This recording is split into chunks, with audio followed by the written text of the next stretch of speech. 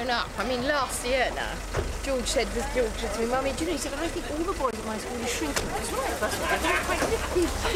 It was so big, and now they're so little. Yeah, it's very nice.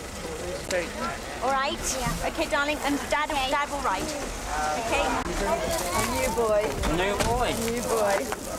Hello. You seem heavily burdened. And how's Alexander? Good. Are you looking forward to it? You are really, aren't you? He is really. We Super. had a nice tea at the George where we went last time. Lovely. Can I take any of that? No. It's probably not heavy, it's just bulky. Is any of this very heavy? That one is. That is. Let me... Gosh, that's too heavy. What have you got in it? Bricks. Do you want me to carry that for you? So the whole tribe has come? Yes, they've all come to say goodbye. Splendid. Have a lovely time. Waiting. All right? Are we going to be head of rugby? Right, looks very grown up. Bye, darling. I will take a... George will look after you. He might even be in head of your dorm. OK.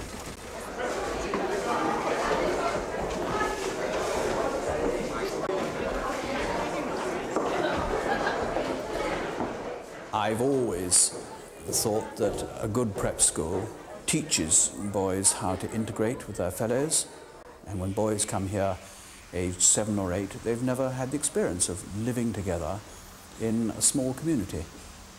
And it's an exciting time to see how they develop and how they relate to each other within that community. Sometimes there are problems, sometimes it works a treat.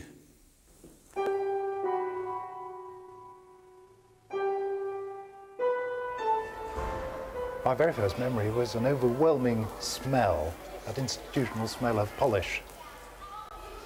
A horrifying row of regimented beds all in one straight line. Parting with my mother, the sadness in the dorm, the shock of being thrown in with all these noisy kids the next morning at breakfast. The school drive, my father shaking me by the hand instead of hugging me. A sense of being in prison.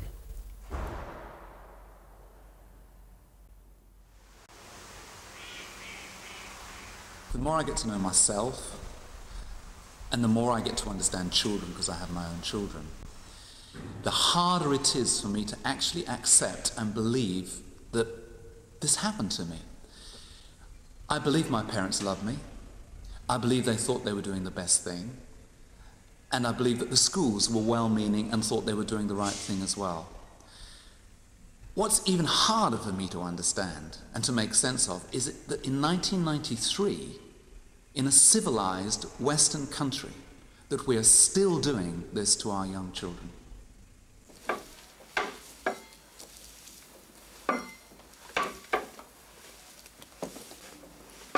I think it will be a success. I may be wrong, in which case we'll have to think again. But we're hoping that it won't be a disaster. Obviously one's having last-minute thoughts day before he goes. So you're just going to take these 3, are you? You're going to be happy with those things?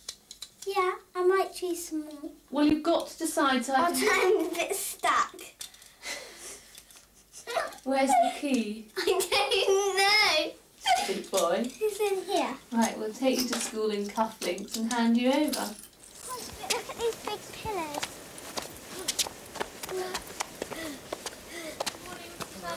Hello, Miss. Hello, sir. Hello, George. Welcome. It seems to make them more self-reliant, and they have a lovely time because they're with their friends and they can do things in the evenings with friends with facilities that they wouldn't have if they were at home.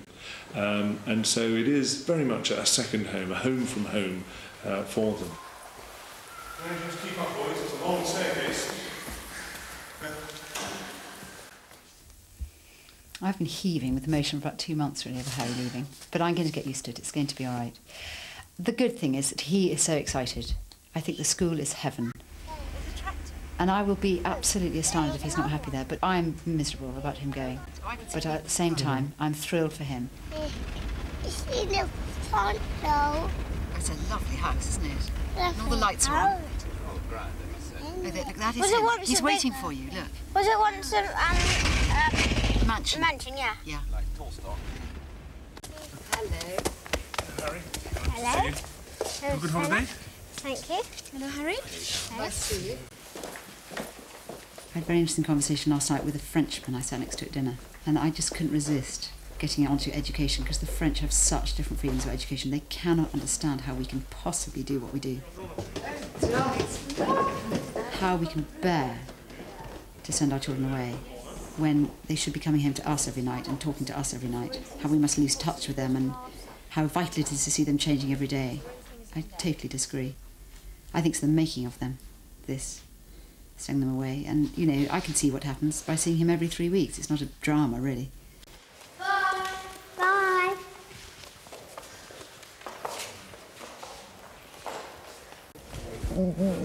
Poker time? Yeah. Would you write to me? Yes.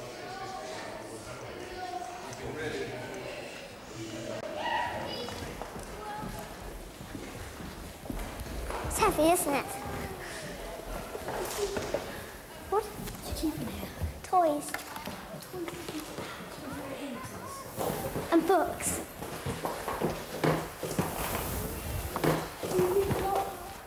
Yes. We need to hang around. Sometimes there's the odd tear from a mother, which is not surprising sometimes.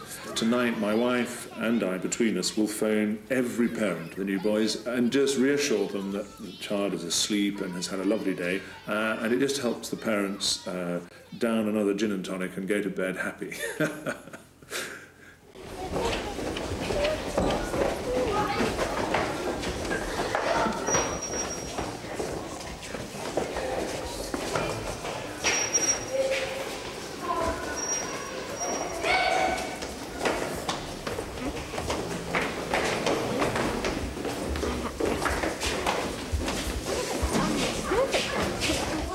The feelings I remember from first being sent away were, I think, excitement, fear, largely bewilderment, and then later the loneliness and the homesickness.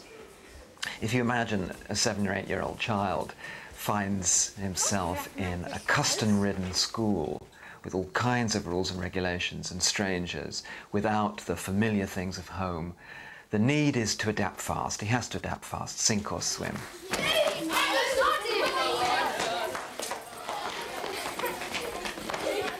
I think the first night, as I say, will be all right, but it'll probably be in a day or two when he suddenly thinks, well, I hope he won't, but he might suddenly think, oh, I wish I was at home, you know, once you know what you're in for. But I hope he'll be all right.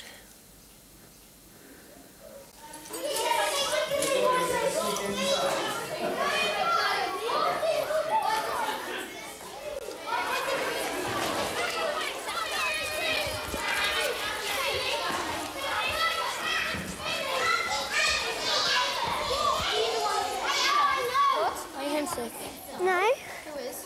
They say George is getting filmed. What's happened? What's the matter? You're homesick? No.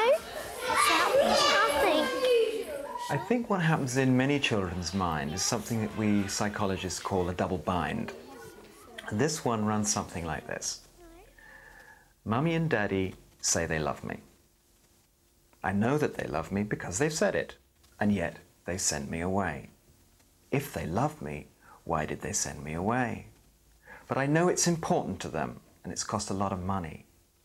So if I show them I don't like it, they'll be disappointed, and if they're disappointed, they won't love me.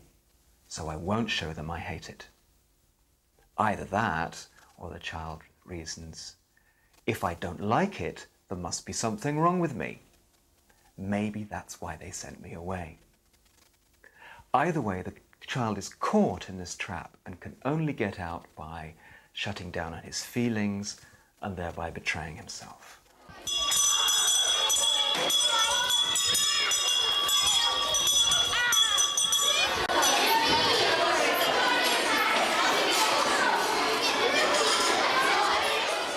Well, I have little doubt that headmasters and teachers do sincerely think they're doing the best for children and that they can develop a very successful character from this kind of education.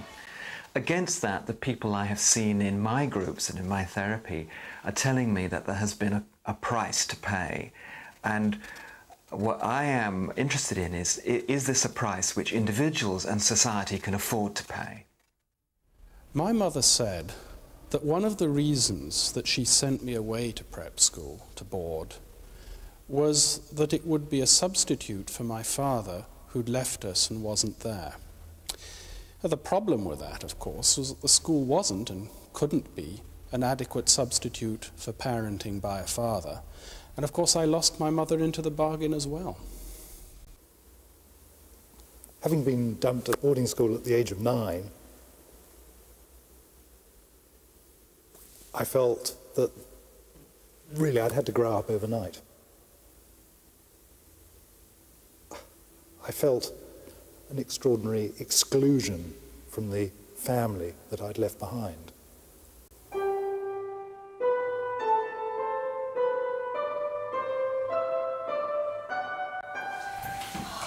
It's quite natural for you to miss Mummy and Daddy. We all miss our family when we're away from them. And if you have a few tears, well, that's nothing to worry about. It's very normal. I have a few tears every now and then too, so I think you, being much younger, are quite allowed to have a few. But don't worry, that gets better too. You find that every day that you're here, as things become more familiar and you get busier and busier and you're doing more and more and more, you begin not to forget about Mummy and Daddy. You never forget them, of course not. But it gets easier being away from them. Alright?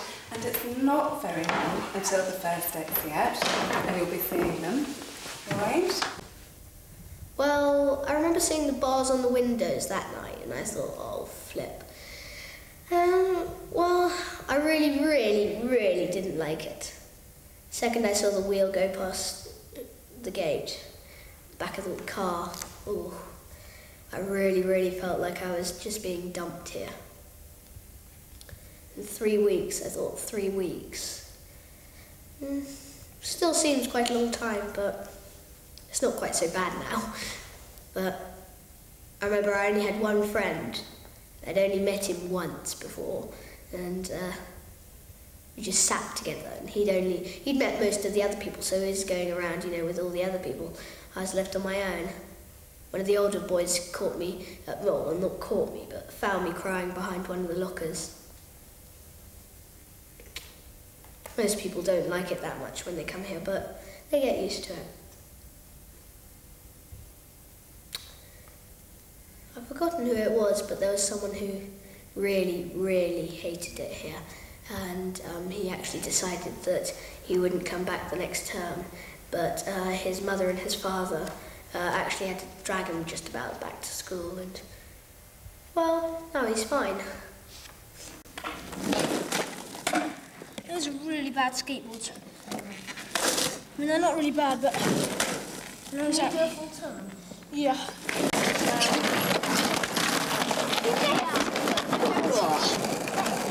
Rost and Saul can do 2.5. I know. He goes, Rost and Saul can go round in circles, then do a flip over. If I'd been asked aged 9 or 10 how I was doing, what I would have said was, well, I was homesick at first, and I've settled down quite a lot now, thank you. And you know, you can't be attached to your mum's apron strings forever. And I feel much happier now here, and it's jolly good fun in the dorms, you know. You learnt to be who you knew you had to be, and you had to be a good chap and be getting on with it and be part of the system. That's what I learned to do. But I went on missing my home terribly. Hassad was crying the other night and we comforted him because he was feeling a bit homesick. And Bagnall was last night. Bagnall wasn't. We just said, don't worry, it's okay. You're going to see Mummy and Daddy in 2 weeks. But It's really nice to be in a dormitory with a lot of other people.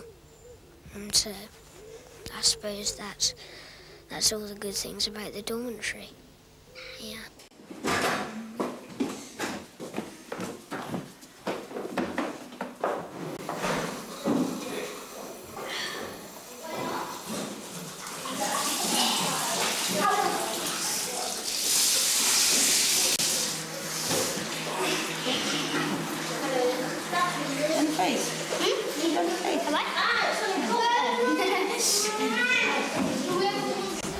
No temptation will catch us napping, nor will we be unprepared for the return of Jesus himself. Verse 2. Pray. Lord Jesus, please keep me awake so that the devil may never catch me unawares today. Amen.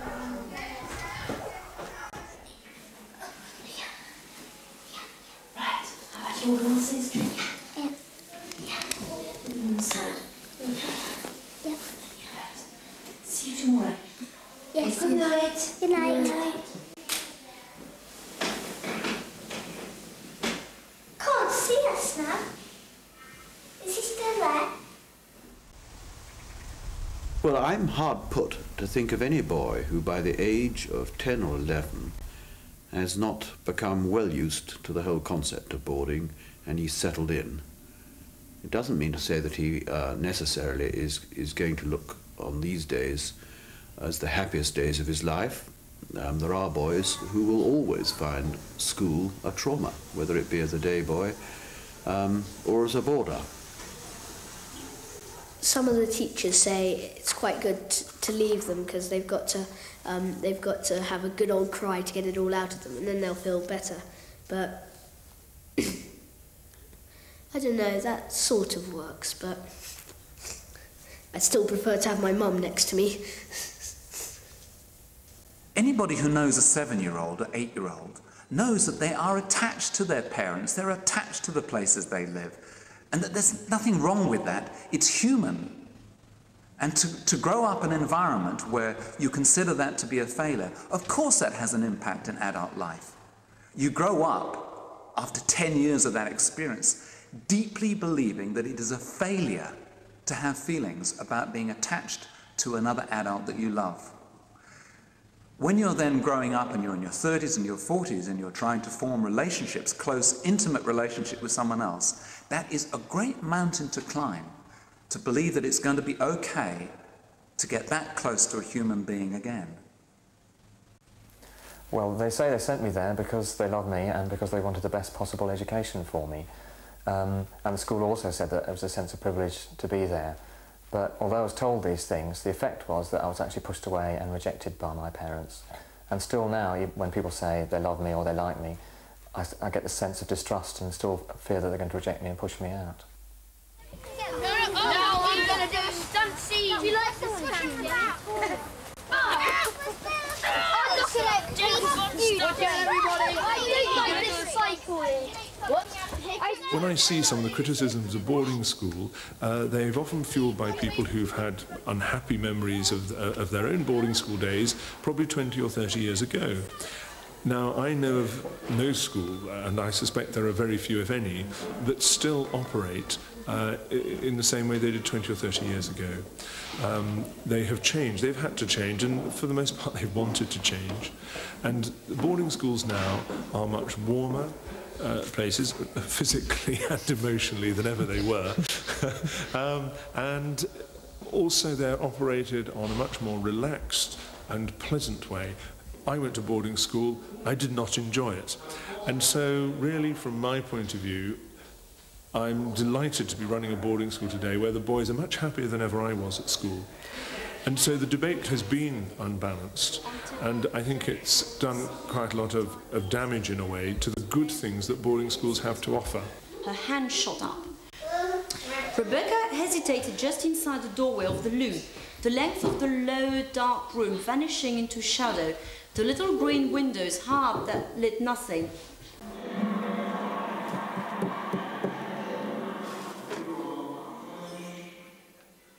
Yeah?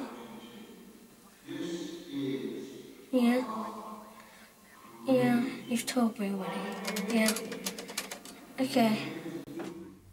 I'm sure he wouldn't say anything sad if he did ring, but I've heard of children, friends of mine who've got children at prep schools this week too, and they're at prep schools where they're allowed to ring and they've got all these telephone cards and everything, and the children ring up and saying, please take me home. They're not unhappy at all, but it's the obvious thing to say when you ring up your mother, is it, can I go home? Can I come home? When can I see you again? I mean, it's rather obvious, really. So I'm much happier without a telephone contact with him. I think it just sort of interrupts the whole thing, suddenly to talk to your mother. And you know, as Caroline said, you can't really talk to an 80-year-old on the telephone. They're very stilted, one-sided conversations. And they probably can't express themselves very well. And so everybody gets slightly the wrong opinion, I think. Yeah. I got a bit homesick. I can think of Pierre, a friend of ours, used to have to be heavily sedated in order to go to school. He's a perfectly normal chap now, but I don't know what upset him about the place. He's been sort of reduced to a state of coma, virtually, sort of dragged off to school. Goodness. But it did him good in the end. Pretty grim. Well, no, I think he hated it. I think he probably should have stayed at home or something. Actually, my brother ran away from prep school. Didn't get very far. Somebody luckily found him going up the drive. And something was really worrying him. And they never really got to the bottom of it. Basically, I think children are very worried about admitting who's bullying them or what's happening to them.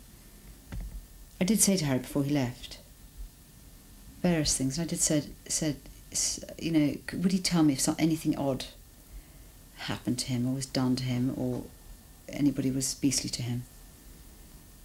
And would he tell me? Yeah. Okay. Bye. Bye. They say that I'll get used to it soon. When I'm really settled in one. And what do you think? Do you think they're right? Yeah.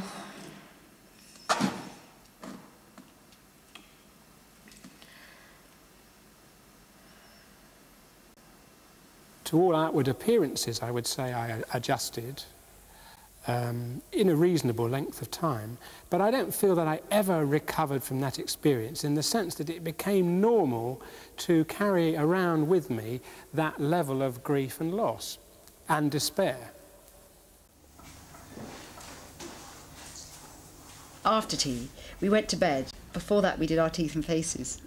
I love you, love from Harry. And he's done Starship 1 and the exclamation mark, which is really sweet. So I like that. That really made me very happy. But I was in floods of tears about it, but I liked it very much.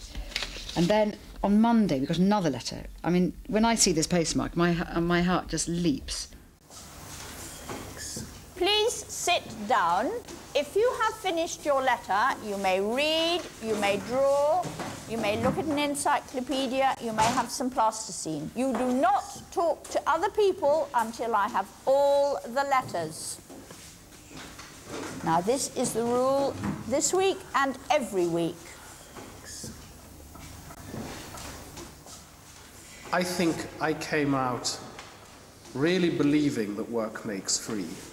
And that stuck with me for many, many years, to the point where it cost me my ability to parent my own children, it cost me my marriage, it cost me, in fact, the quality of my career. In other ways, people find that they have learnt to survive and cope very well in an institution environment, and they go on to find lives in other institutions, which can be very satisfactory. In the bar, in the army, in the church, or in medicine, for example, that they function very well in the institution, but not in the home. On the one hand, you're prepared, you're prepped in this way to be a part of the establishment, to be successful, to be self-reliant and aggressive and all these things. But in fact, somewhere inside you, when it comes down to real relationships, to dealing with the real things in life, you're unbelievably weak and ill-prepared. And the tendency, of course, is to run away. It's to run away back to that work mode. I can remember making a virtue of leaving home at 5 o'clock on a Sunday afternoon to catch the plane to go somewhere. I'm going back to the front. I'm going back to my troops. I'm doing my duty. O Lord, save the Queen. And teach her counsellors this day. Let's pray for those people holding responsible positions in the world in whose hands lie a lasting peace. Let's pray especially for our own Prime Minister and members of the government. Bless our Prime Minister, O Lord, those who bear office under the Crown and all members of Parliament, and strengthen them in their great responsibilities. Go on, off you go. Touch him! Touch him. 2 hands. Get him! I'll better. Yes! It has changed me, and the one thing which I can do now is get used. Because when I'm older, I'm gonna and much later, well, when I'm older, and I'm something like 20, I'm gonna be, and if I become a businessman, I'm gonna have to be able to manage by myself, and so being at boarding school is a bit, I think it's quite a lot about being able to manage and handle yourself without any sort of like help from other people. Well, everybody needs help from other people sometimes in their life.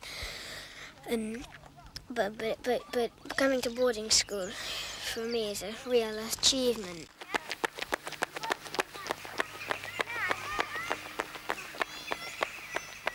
It's made me more grown up, and it makes you more grown up, and it gives you better education. And when you might become a prefect in Division 1, and it gives you a responsibility. And it really has changed me quite a lot, and I'm able to manage by myself. How old are you? I'm 10 on November the 3rd. Because I'm 9 at the moment, and I had a clown birthday cake last time, and it was really nice. But on the nose, it was that really yummy stuff, and it was red, and I had it really, and I had the nose all to myself, and it was really nice. And so I ate all of it, because I went, right, that nose is mine, and I had a piece of cake, and I had the nose.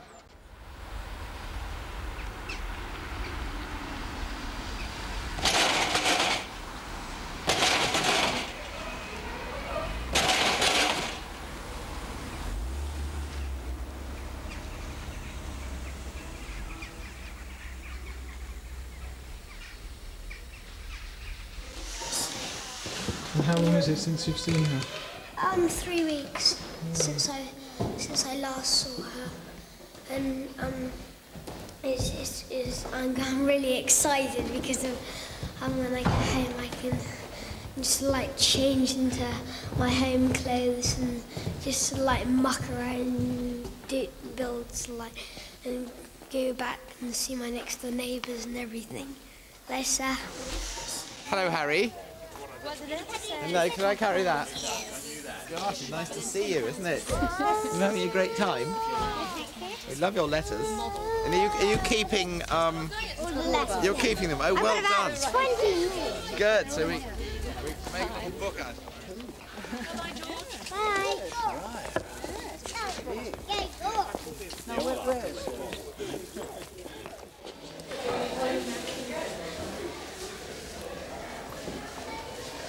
Can't wait till she gets here. So, darling, how is it? Is it wonderful? Well then. Is the food good? Very. Is it? Good. Well, I really do like it here. It's a really nice place. Really good food, really good grounds, friends. But at home, I guess, well, it feels more, you're near your toys, you're near your pets. You've got your mother and you've got your father and your family around you. And then here you've got your, about all you've got from home, that you can really, really cuddle or anything as your teddies, but don't need them much.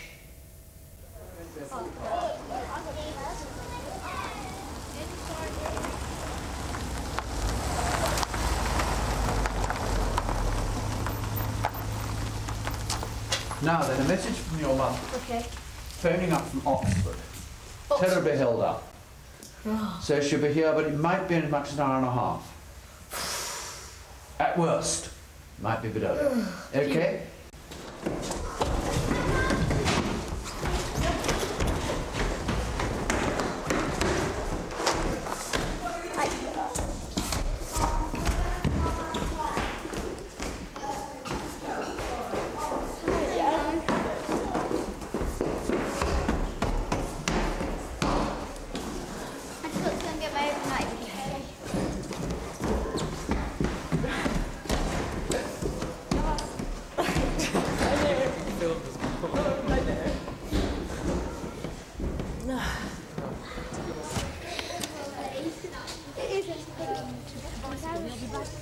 I mean, very quickly. Lovely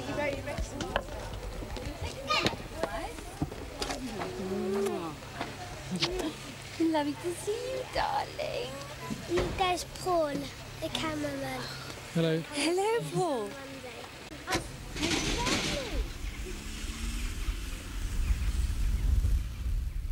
I really, really had to choose between two places, school and home.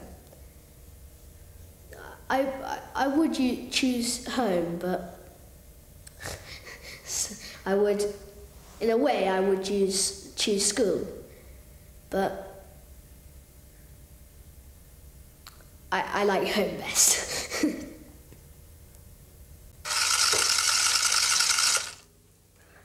I'm going to make it do a wheelie. Well, I'll get it coming towards the camera in a minute. And of course it was a bit heart-wrenching leaving your little boy in this whacking great building with what were sort of really a bunch of strangers. But now I've got to know all the tutors and some of the other parents and stuff, and you feel quite happy about leaving your child there because it's like leaving them with your best friends. There were any yobbos. Shush.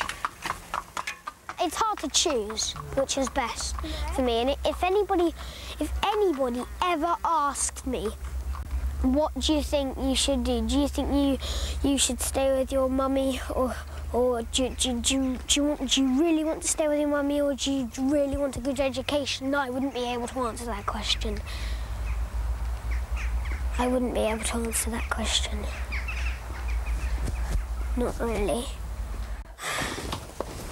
I don't want to go. You come on. Clean shirt. Mummy, how long till I see you again? 3 weeks? 2 weeks? 2.5 weeks? Can't be 2.5. 3 then. I'll look in my diary. Yeah, I've lost my voice.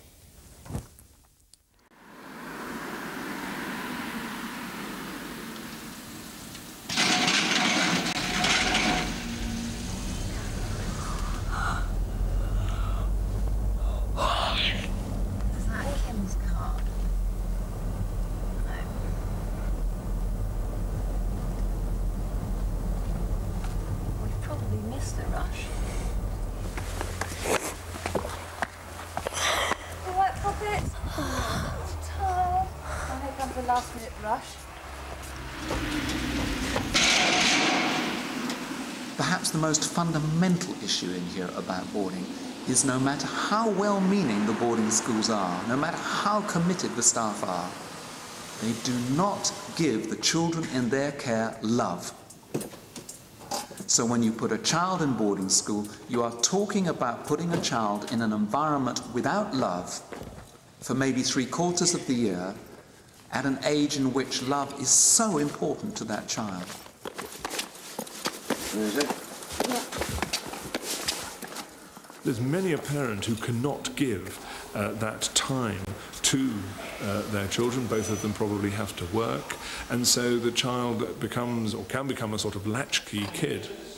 And so I think in those situations it's far better that a child boards, and then he can have a wonderful time and then see his parents when they've got time to spend with him.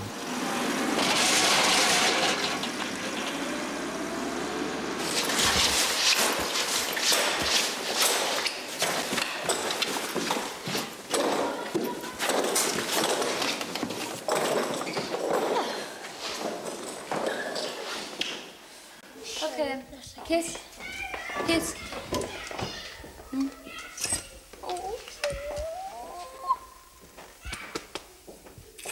Love you. Love you. Go on. Off you go. Go and see Kim.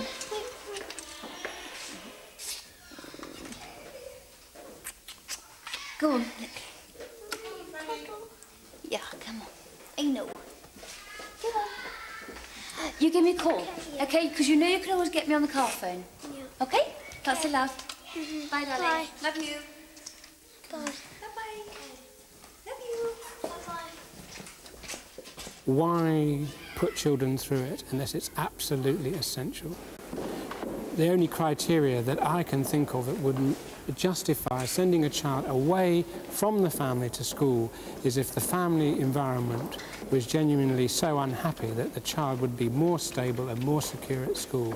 Otherwise, I can't see, from my own experience, a single benefit in separating a child age 8 or 9 from its family of origin and giving that child an institution for a parent.